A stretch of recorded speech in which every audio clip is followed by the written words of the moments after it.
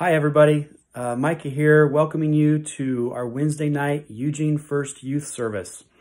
Really excited and happy to have you here with us. Thank you so much for taking some time out of your important day to spend in the Word of the Lord and joining us here tonight. I'd like to take this time to just let you know that tonight's message is going to be found in Genesis chapter 25. So now would be a really great time to stop what you're doing and grab your Bible or open your Bible app and be prepared in the Word of the Lord for Genesis chapter 25. Second of all, I just would like to say it'd be great if you could limit the distractions that you might have going on. I know that there's a lot of fun things that you could be doing in the background, but right now for the next 45 to 60 minutes, it'd be great if you didn't have any distractions and you gave your full attention to the Lord. Last but not least, I know these Zoom meetings are fun and YouTube videos are fun, but it sure isn't a full replacement for being face-to-face. And I just can't wait to see everybody in the future. All right, here is the service. Have fun. Alrighty, hey, the next thing that we have for you guys is we have a minute to win it challenge. Now we have the Menchakas, Viviana and Jose and Armando going up against BLT and James. And so they're going to have a competition. We're going to play their videos side by side and we're going to figure out who is the fastest minute to win it winner. But here's the thing is it's the mummy challenge. So they have to wrap each other up in TP. We're going to use some precious, amazing 2-ply TP to wrap each other up to make us look like mummies. The way that we're going to judge this is it's not going to be solely just by time. So you could be the first one, but you could do a horrible job. We're going to balance the two between time and quality to pick our winner. So let's check it out. Let's see who's going to win. If you guys think it's going to be BLT and James, write it in the comment. If you think it's going to be the Menchakas, write it in the comment. Let's see who you guys think is going to win.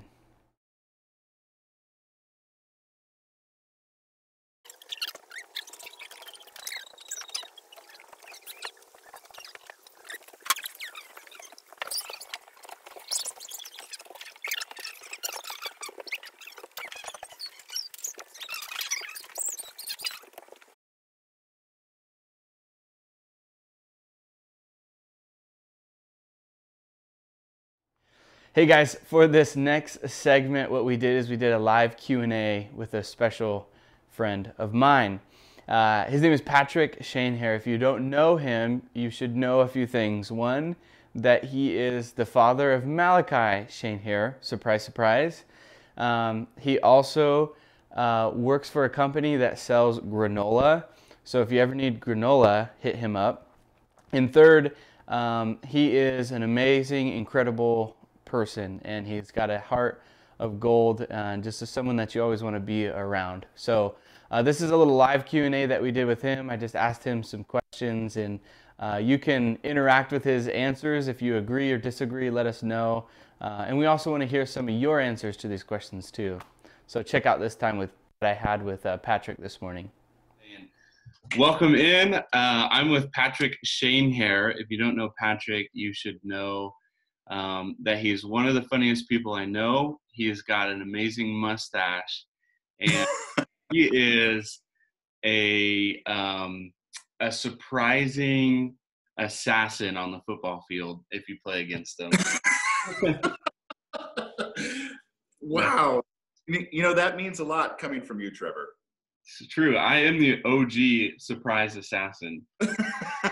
Wait, actually, isn't like when you say someone is an assassin, isn't it kind of already like a surprise? Like, you know, usually assassins, they're not like, hey, I'm over here.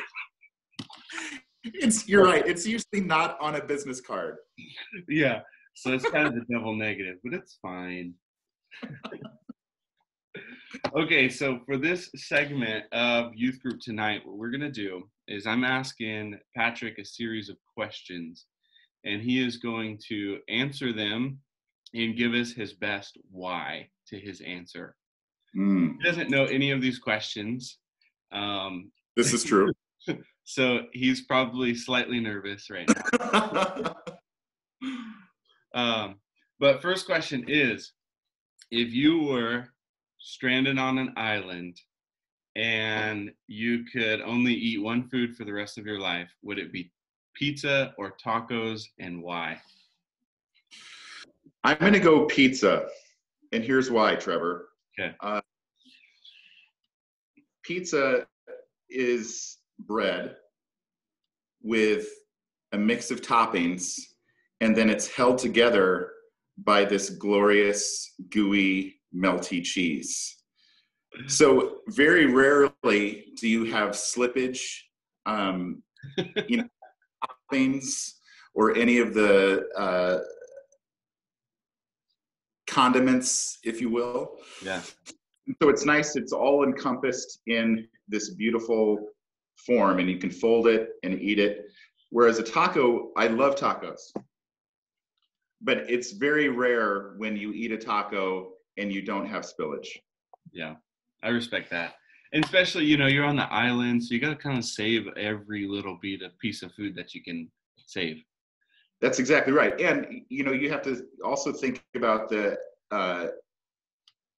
the animals and critters that are there wanting to eat all of the food scraps. And you don't want to be laying around on the beach with ants and flies eating your little piece of green pepper that has fallen off of your pizza. Right. You want to feel like you're on vacation if you're going to be stranded on an island. That's exactly right. I'm there for a reason. I would add my 2 cents to that, and I would also pick pizza. No one asked me, but I'm going to answer anyway.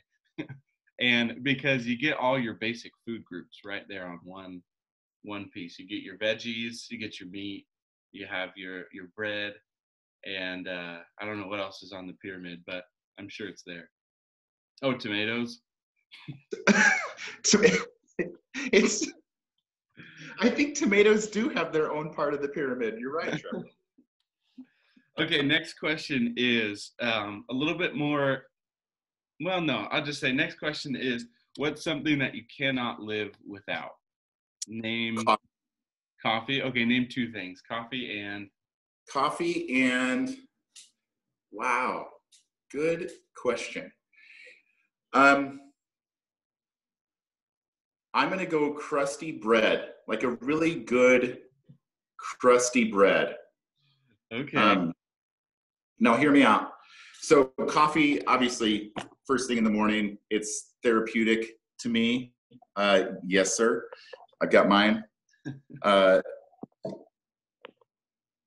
it helps wake me up and get me ready for the day. Okay. But crusty bread, I love food and I love good food.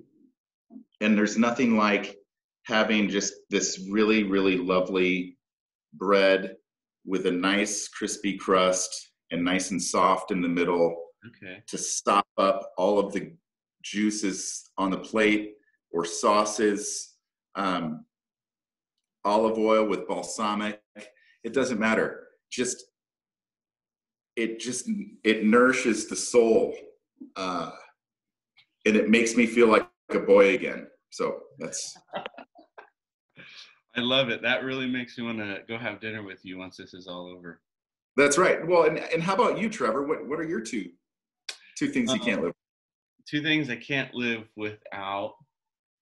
I was gonna go real spiritual and just like show you up. No, don't. No, I can't. Let's see. 2 things I would say, coffee would be a good one. That's definitely one. Something else I can't live without would be, oh, this is so weird. Just like working around the house. Like, I don't know, just kind of getting a little bit, I guess, more serious. There's something that I just really love about just working on the house, outside, inside, just kind of puttering around. And I think if I were to have to live, like live in my house for the rest of my life, and I couldn't kind of work on the yard or work on this or that or do projects around the house, that would be something I can't live without. I will say both of us, I know in the forefront of our mind, two things that we can't live without is our family and Jesus. But those are like given, guys. Those are just things, it was like, okay, next. Yes. So I should have prefaced my statement by saying I don't know why I was just strictly thinking of food. No, I love it. I love it. Okay, that's a good one. Okay. For this next question, what is the weirdest smell you've ever smelt? We had our first dog whose name was Cooper. He was a golden retriever. And there was a night when he was about a year old or so, maybe a year and a half. And we lived in this little house with wood floors, and he slept in our bedroom. And it was in the middle of the night, and I woke up to this stench that was unreal and hard to put into words. And I could hear Cooper kind of milling about in the room. And I flipped on the light, and he had pooped what appeared to be chocolate milk all over our hardwood floors, like it was everywhere, Trevor. I didn't know that he was capable of producing that much. So dang, that's the winner, I think. That I can burn down the house after that. It was an option. Just put it. Yeah, that takes the cake. Dude, that's crazy. Okay, since you love food, I'm going to ask you two food questions. Okay. First one is, does pineapple belong on pizza? Oh, you know what? I can appreciate that question. My boys love Hawaiian pizza. And I would normally say no. However, I enjoy it. I think it's nice to have a little bit of sweet with the savory. Yeah. So I'm cool with it. I'm open to these things. It's my favorite type of pizza. For you guys that are watching online, I want you to comment in the chat if you think pineapple belongs on pizza. Okay, second question is a hot dog, or the second food question, is the hot dog, is it considered a sandwich? Yes. Okay, I mean, tell us why. A sandwich is something that is served between two pieces of bread. And it so happens that that one edge is connected, but who cares? Like, it's still two very distinct pieces of bread that are folded over, yeah, encasing a cased meat, which to me, that's a sandwich. I would agree with you. You know what is the worst? Is when your hot dog has a blowout.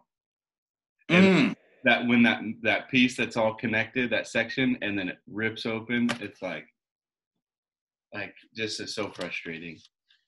It is frustrating because the hot dog is it can squirt right out. Yeah. Especially if you've got your mustard and ketchup on there, or relish, kimchi, it doesn't matter. Right. You've got to make sure that thing stays safe. That's why I try to eat a hot dog in 3 bites. Wow. You don't give it a chance to get soggy and split and bust out. Okay, bonus question. Do you put all of your hot dog condiments on the top, or are you kind of a rebel wild child and you might put some on the bun first? Yeah, it kind of depends on what direction I'm going for my particular dog of the day. So if I'm really loading it up, yes, you have to go underneath to lay the base. But you also have to be mindful of the soggy blowout that you described. So it's kind of a game time decision. Yeah. There are often, when we're eating hot dogs, I'm eating last, and I'm so hungry because I've seen everyone else eat the hot dogs that I'm just like, give me mustard, and that's all I need. Yeah. Grab a couple napkins because you know. Okay. Bonus question. Okay. How do I say this? Let's just get straight to the point. Toilet paper, fold or wad? Fold. Because you can get multiple swipes with a folded method. That's right. If you go bundled, it's one and done. Yeah. You've got to reload. Yeah. For all my bundles out there, change your mind right now. Now, here's the real question. Front to back or back to front? Ooh. I'm back to front. Get real vulnerable up in here. This is a safe place. That's right. It's only live broadcasted to the public. Okay, this concludes our Q&A with Patrick and Trevor. I think we might have to do something like this again some other time. This is fun. Oh, for sure. So thanks for taking some time to be on here and entertaining us for a little bit. So thanks, Patrick. Thanks, brother, and love you so much. Kids, love you too. All right, see you guys. I have a special announcement for you guys today. I talked about last week we're doing this food drive, and so just wanted to remind you guys that we're going to partner with Gary McClin and One Hope and Cascade Middle School to provide food for families who either go to or surround Cascade Middle School. And so what we want to do is we want to challenge you guys to collect canned goods. Anything that is non-perishable, just think of something not like fruit or vegetables that could go bad soon, but things that could be stored in the pantry for an extended amount of time. And so the challenge to you guys is to collect food, whether it's in your own pantry, maybe you are connecting with your neighbors, you're calling them, you're knocking on their door, maybe there's some family or some relatives that you can reach out to and say, hey, we're raising food to go towards these families in our community. And so our goal is to collect as much food as we can, and we're going to pick them up on Sunday the 17th. So that this coming Sunday we're going to gather it in, we're going to collect it all together. Here's the thing that is most important. If you are going to donate food to Cascade Middle School, I need you to reach out to me and let us know. We need to know that you're going to collect the food so that we can come by and pick it up. So please reach out to us, confirm with us that you're going to at least have one can of food, or maybe you're going to have 50 items, whatever it is. A little bit goes a long way here, guys. So we want every one of you watching to participate in this, and we're going to be the hands and feet of Jesus in our community. And it is Christ through us who allows us to be able to serve people in this way. So this real tangible way that you can serve and you can give back to your community. So we want to invite you to collect as much food as you can. Let's do this in the name of Jesus. All right, welcome into this evening's message. We are week 3 of our series called Atypical. And I really feel like this one's going to be the best one yet. And I think it is one of the most applicable and one of the things that we can walk away and say, okay, like I know how to better be Jesus to my family because of that message. So I know we've talked about it before, but I really want to encourage you guys to focus in, and maybe if you're still playing video games, you could pause and put it down for now Or if there's a lot of distractions around you, maybe find a quiet place where you can focus, because I know that the Lord is wanting to speak to you. He's wanting to teach you something tonight. He's wanting you to grow and get 1% better in your faith. And so I'm really excited for tonight. And the first thing that I want to do is I want to start out with a little Q&A. Kind of seems to be the theme this week. And so I'm going to ask you guys some questions. And in the chat, I want you to write your answers, okay? We're all professionals at YouTube, so we understand how this works now. But yeah, I just have a list of questions that we'll go through, and we'll comment them. So what do you think is the most said word or phrase in your home? Ready, go. What is the most said word or phrase in your home? What is the most said word or phrase in your home? The second question is, what is your family's go-to meal? What's your go-to meal when there's like, okay, there's a family meeting, what are we having for dinner? You know, is it spaghetti? Is it some type of pasta? Is it pizza? What is your family's go-to meal? I think for us, the Johnsons, I think our go-to meal is spaghetti or some type of like chicken bake, or you know, something like that. But honestly, it's probably pizza. We're pretty big fans of pizza around here. So, okay, the next question is, what's something your family talks about over dinner? What's like a common theme that you guys talk about? Maybe it's like your parents' work, or maybe it's something specific. Maybe your parents like ask you a certain question every day that you have dinner together. What is a common thing that you guys talk about over your dinner table? Here's another question, a little bit deeper. What's something that teenagers and parents fight about? What is something that maybe you and your parents fight about? What is something that a teenager and a parent would argue about? Would love to see your comments below. I think for me growing up, it was my friends, you know, who I was hanging out with. You know, moms are always trying to look out for you and make sure you're surrounding yourself with good people. And I think I would get in arguments about who my friends were. Okay, shifting gears slightly, same theme though. What's something that you fight with your siblings about? Is it like food, or who has control of the TV? What is the most common thing that you fight with your sibling about? Honestly, for me, I have two older brothers, but we didn't grow up together. We kind of became closer when I was like leaving high school, midway through high school. So we don't fight a ton. We don't disagree at anything. However, I would say the biggest one is sports, where you know Dustin might think Michael Jordan's better than LeBron. Kyle might think that the Blazers suck. Like things like that we'll argue about. Okay, a couple more here. What's the most stressful thing about being a teenager? So kind of self-assessing, what's the most stressful thing about being a teenager? Let us know in the comments below. On the flip side of that, what's the most stressful thing about parenting a teenager?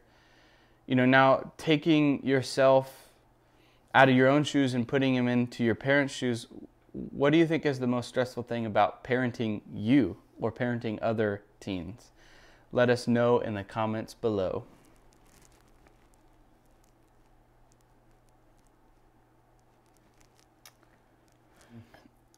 I think the very last question that we're going to answer and ask today is, do you have tough conversations with your family?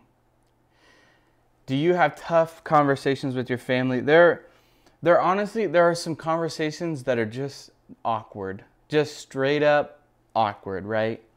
But then there are also conversations that are tough. They're difficult. They're things that it's like, it's not a walk in the park trying to communicate.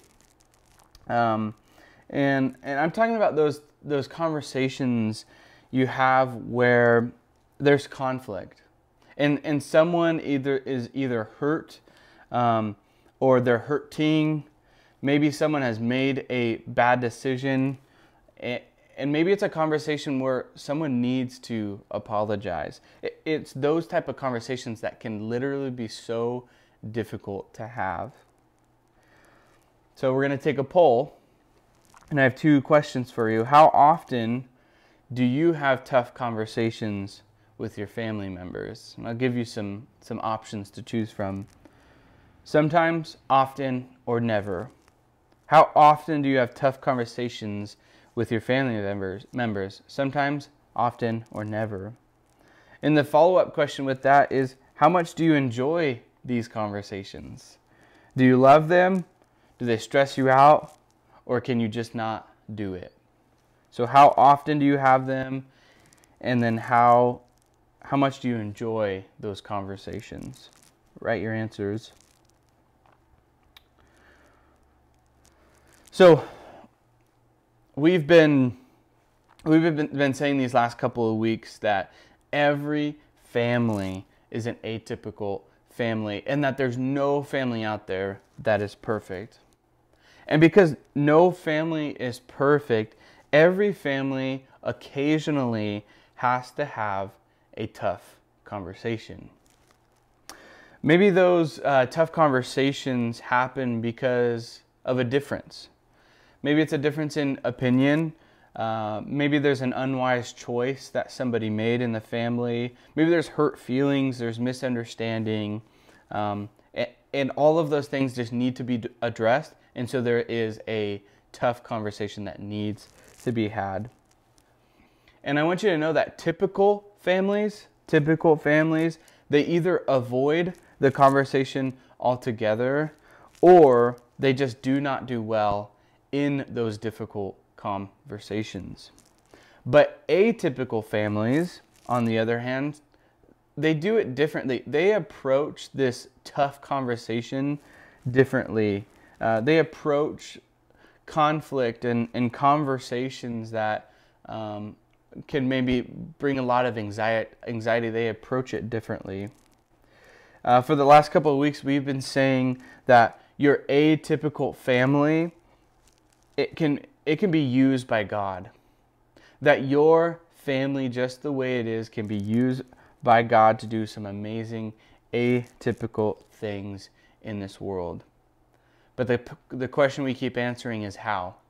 Like, if that statement is true, which I think it is, how do we do that? Last week we talked about how atypical families, they pray for each other when there is conflict. Today, we're going to discover a second thing that atypical families do. So far in this series, we've met 2 families. If you guys remember, we met Adam and Eve, the world's very first family. And then we met the family of Abraham. Both of these families were atypical. They had imperfections. They were not the most perfect family, but they were used by God. They had their hang-ups. You know, there was disobedience, there was lying, there was murder, there was conflict, there was disagreements between the family. But that is their story, and God is using it and has used it. Today I want to introduce to you another family. The story is about a family of Isaac and Rebekah, and they had 2 sons, Jacob and Esau. Isaac was actually the son of Abraham that we were talking about last week. But Jacob and Esau is what we're going to talk about tonight. And their story is not bubbly. Their story is not one of perfection. They have their own imperfections and their own struggles. You wouldn't think of Jacob and Esau and immediately think of like this brotherly tight love that they have with each other. It was an imperfect relationship from the start, but let's see how God uses their relationship for the kingdom of God. Isaac and Rebekah had twin boys. One was named Jacob and the other was named Esau. And even though they were twins, Esau was born first, so he was called the firstborn son. As Jacob and Esau grew up, Esau became an excellent hunter. He loved being outside and hunting wild animals. Jacob was the quiet brother. He liked to stay at home. Isaac, the dad, liked Esau better, but Rebekah, the mom, liked Jacob better. Many years passed and Isaac became an old man. He began to lose his sight, so he called for Esau, his firstborn son. Esau. Yes, Father. I'm old, and I don't know how much longer I've got to live. Go hunt and get me something to eat. And make sure you cook it just the way I like it. And then I'll give you the blessing that belongs to the firstborn son. Sure thing, Pops. I'll be right back with the biggest and best meal you've ever had. Now the blessing of the firstborn son was a big deal. It meant the oldest son would get all that the father had, much more than the other sons. Everyone knew this, including Isaac's wife, Rebekah. She heard what Isaac said to Esau about the blessing. She ran and told Jacob what to do. Listen, I heard your dad talking to Esau. He's gonna give him the blessing of the firstborn son. That means Esau will get everything your father has. Well, I'm your mother, and trust me, that isn't gonna happen if I have anything to say about it. So listen up and do exactly what I say. Go out, bring me 2 goats. I'll make your dad's favorite meal just the way he likes it. Then you take it to him so he can bless you instead of Esau. Sounds great, but there's one tiny problem, Mom. Esau is hairy. I mean, he's hairy like a grizzly bear. And well, I'm not, you know. If Dad touches any part of my arm, he'll find out I'm trying to trick him.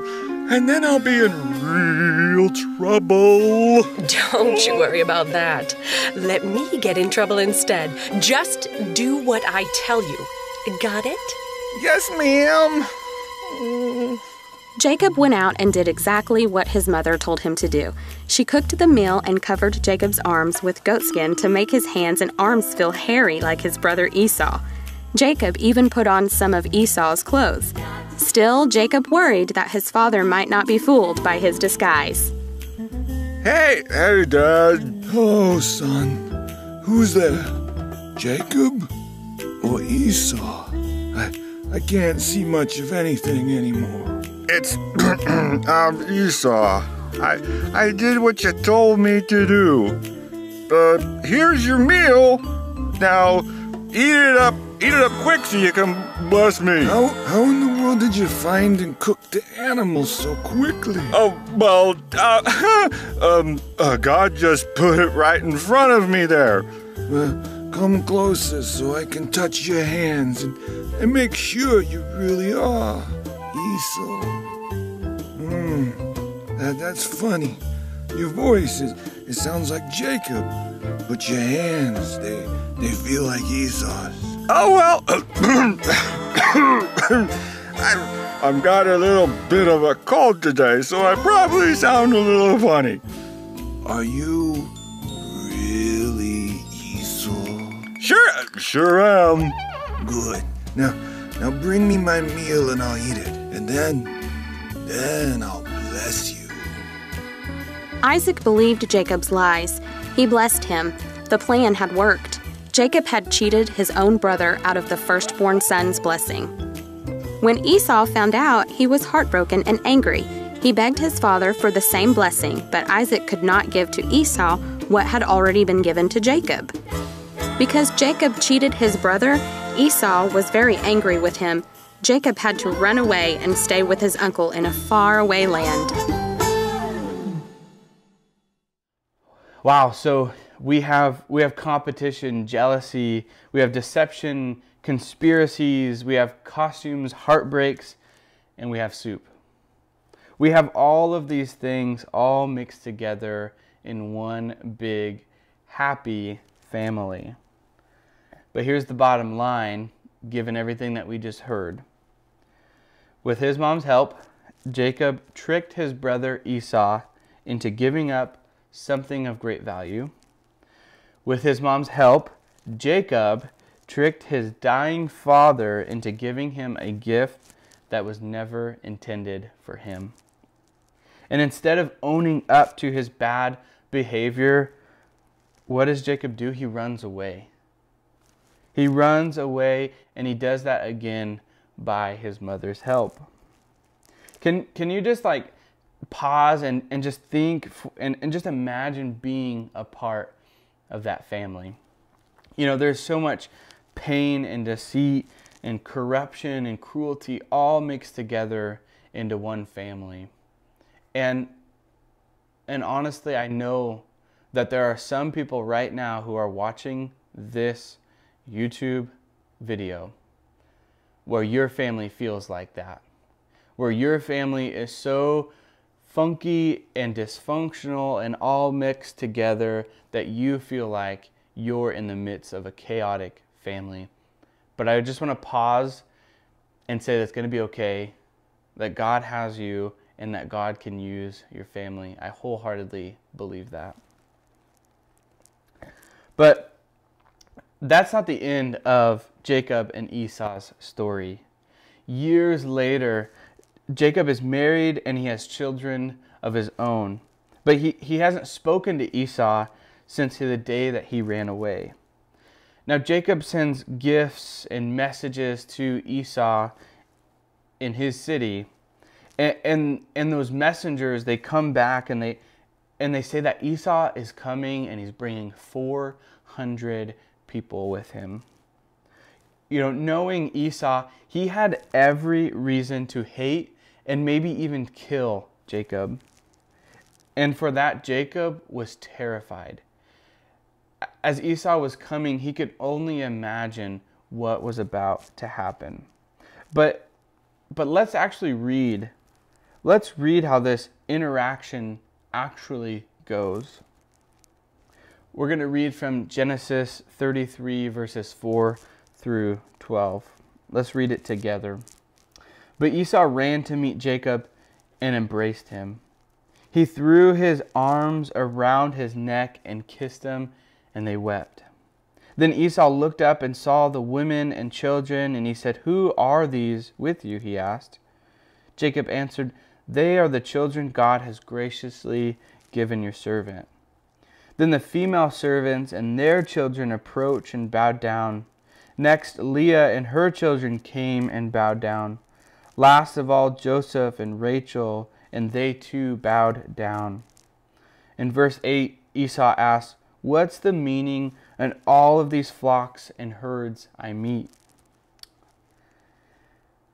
And Jacob replies, "To find favor in your eyes, my lord." But Esau said, "I have plenty, my brother. Keep what you have for yourself." And he says, "No, please. If I have found favor in your eyes, accept this gift from me. For to see your face is like seeing the face of God.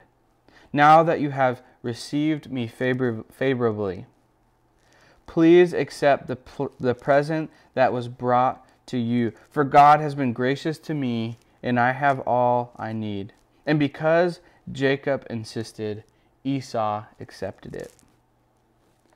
Thank you, Lord, for your word. I thank you that we have the ability to access your word, to hear your word, and that your word can transform our lives. Amen. So, amazingly, Esau didn't let the years of separation from his brother fill him with hatred and anger. Instead, Esau wanted to have a relationship with Jacob. It makes sense that Jacob was so afraid to meet Esau again, to come back into contact with his brother. You can imagine that he was ashamed. You can imagine that what he knew what he did was wrong, but he was afraid to reconcile the relationship because he thought that Esau would kill him. And honestly, you know, Esau could have done that. Esau was so powerful that he could have killed Jacob, but he didn't. even though Jacob had stolen everything from Esau. He could have made things right by having revenge on his little brother. But against all odds, Esau didn't show up to kill Jacob. He showed up with open arms, ready to have a conversation. Esau's willingness to have a conversation with Jacob, even after Jacob wronged him so badly, it was pretty amazing. And honestly, it was absolutely essential for them to have that encounter to be able to have healing in their relationship. So if you missed everything I said, I want to give you guys the bottom line here. Meat and potatoes of what we're talking about this week. God loves to see us living at peace with each other, but not that fake peace, right? You could walk around town and you could totally put on a show that nothing is wrong. What God wants is He wants that genuine, authentic peace between each other. There shouldn't be any secret hating happening from your siblings or even your friends. And like we learned 2 weeks ago, and we read in the story of Adam and Eve, God designed us to be in relationship with God and with each other. That was the original intent when God created us. And when we focus, or when we refuse to have those tough conversations with each other, what it does is it separates us from each other, and it ultimately separates us from God. So throughout this series, we've been saying that if you want God to use your family to do atypical things in this world, what you have to do is sometimes you have to be the first person in your family to do the atypical thing. You have to be the first one in your family that stands up and says, this is not okay. And you have to go against what is normal, fighting with your siblings, fighting with your parents, standing up, and maybe you have to be the one that says, I love you, I don't care what you've done to me, give me a hug. Those are the type of atypical things that God is calling you to do, even in your family. And I want you guys to remember this, that not so typical families, they have tough conversations with one another. I want to give you guys just one simple tool to walk away with. One thing that is going to help you have those difficult conversations. So here it is. It's 6 steps, or it's 6 little things that will help you in these tough conversations.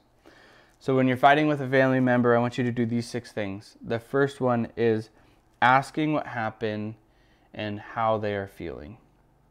First one, ask what happened and how does it make them feel. The second one is being patient when they share their feelings and perspective. It's really easy to say, what happened? How does that make you feel? They start talking and then you interrupt them and say, oh, no, that's not how it went. But you need to be patient and listen fully to what they have to say. Which leads to our third point, which is truly listen. Sit down, take a step back, ignore your own thoughts, and genuinely listen to what the other person has to say. Listen to their point of view. Because here's what happens so often is that we're so fixed on what we're going to say that we're not truly hearing what the other person is saying. So if you can pause and listen to them, it's going to go a long way. The fourth one is be honest, okay? Which might seem simple, but a lot of times when we get into conflict, we like to make it more dramatic, and we don't maybe necessarily tell the full truth. So be honest with the person. Be honest in what you think and feel. It's not helpful if you're going to hold back information from another person. So feel the need to express exactly what you're feeling, even when it's hard. So the fifth thing is admitting when you're wrong. And this one's probably the most difficult because you're in that conversation because you think you're right. But my best piece of advice for you is to admit that you're wrong even if you're right. Because even if you're right, being right will not solve the problem. If you can humble yourself and say, I could be wrong and I apologize if I am. That right there is probably one of the most powerful things that you can do. And if you did that to your parents, they would be blown away and they'd probably give you candy, because that's a powerful statement. Okay, the sixth thing is valuing your relationship more than being right. And it kind of ties into that fifth point, is you look across across from each other and you see that other person and you say, I value their relationship more than I value being right about something else. So that sixth piece is really important. Remember the relationship. Remember that person that you're arguing with, and try to think long-term, bigger picture when you're in that argument with them. So I know that's a lot to digest. It was pretty rapid fire. I know I sometimes talk really slow, other times I talk fast. But I hope that you guys can take away something tonight. I want to leave you with this, and then we will break into our small groups. I know that these conversations can be rough and they can be scary. These conversations with our families can be so hard because they have the power to either build us up or tear us down. And these tough conversations, they need to be had in families to be able to heal and move on together. And maybe you can't have those tough conversations yet with your family. I want to encourage you to have those conversations with your small group leaders, with the adults that are surrounded you, and with maybe some peer mentors that are older than you. Let's start there, and then we can work to our families. So I love you guys, and let's go over to Zoom and have our small group. Peace.